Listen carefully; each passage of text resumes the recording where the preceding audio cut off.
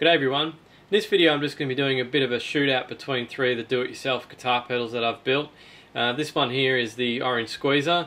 This one's the DOD 280, I think it's called, 250. The one on tone pad, the optical compressor, and this is the Ross compressor, also tone pad layout.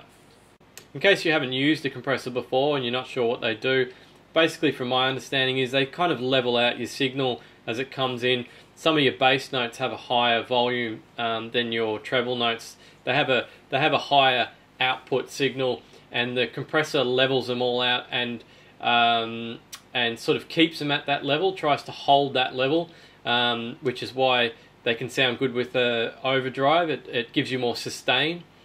So first I'll just do a sound demo. You may or may not be able to hear this. I'm not quite sure how this is going to record, but yeah, the compressors are pretty subtle effects, so you're probably going to be able to hear these two, but I'm not convinced you'll be able to hear this one because this one's actually quite subtle.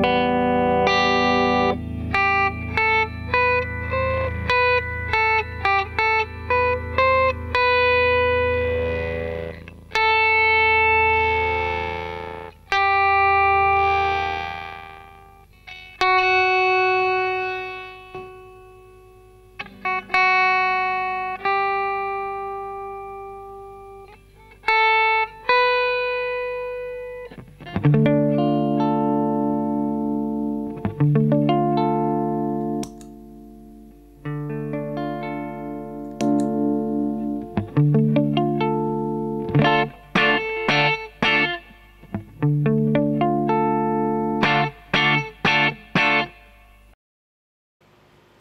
as you could hear in that last bit, I was just tapping the bottom string just very lightly, and you could hear that the compressor was kind of struggling with it a bit, so that's why I just pushed it back slightly. And also that the last bit that I was playing, I was actually just tapping those strings very lightly, again with the Ross, the very last thing I played with the Ross compressor. I was just tapping the bottom strings very lightly and then bashing them pretty hard, and you could hear that there wasn't a huge volume difference. That's probably why they say that a compressor is something more that you feel it more than you hear, because it sort of levels out the emphasis that you're putting in with your strumming and your picking. It sort of flattens it out. So as far as my impression of the three pedals, I like the Orange Squeezer for a subtle compressor. There's no crap involved, you just plug it in. It's got a nice amount of natural compression, and yeah, you just got to set that to about unity and just set it and leave it. So as far as the optical and the Ross compressor go, I'd actually probably go for the Ross compressor. The optical compressor's got a bit of a characteristic, I guess you'd call it. When you start to crank up the amount of compression, when you hit a string, it sounds like it takes about half a second for the compression to kick in. So it's like, so it goes like loud and then just just backs off really fast. And I don't really like that quality. I think it should just clamp it straight away, and not hear the note at its full volume and then come back, if you know what I mean. So I'm not a big fan of that. On the lower settings it's okay, but the Ross doesn't do that anywhere on the range. It just sounds good no matter where you put it. So that's probably why I'd go with the Ross, and it's a pretty popular do-it-yourself project. Actually, a lot of people do the Ross compressor, but it actually uses the CA3080, which are becoming a little bit pricey. They're not the cheapest IC to get, but still, I don't think I'd bother with that. I'd probably go with the Ross. Or if you want an easy project, go with the Orange Squeezer, because it's basic, but it's good. It's really good. Nice, natural. No stuffing around with that one. So thanks for watching that. Hope it helps you decide which one you're going to build. There's more out there as well. There's tons of compressors, do-it-yourself projects. So yeah, make sure you have a look around, and thanks for watching.